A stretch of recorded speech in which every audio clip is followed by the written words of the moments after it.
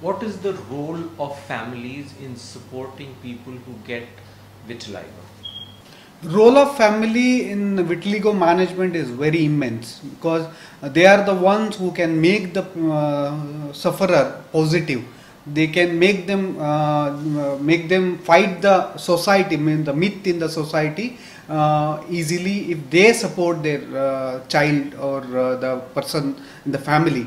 Because I had seen that if mother is negative, the affected child is also very negative and suffering from the vitiligo and becoming introvert. And what happens, stress plays a very significant role in the aggravation of the vitiligo. The more stress is there, more toxins are there, then the vitiligo increases, and vitiligo in turn increases the stress. Now, if not the child, the stress of mother will be, or the parents will be increased. The child sees that the family is upset because of her or him. So what happens, like she will also take the stress, and this will increase the toxin and the vitiligo. It's like a cycle.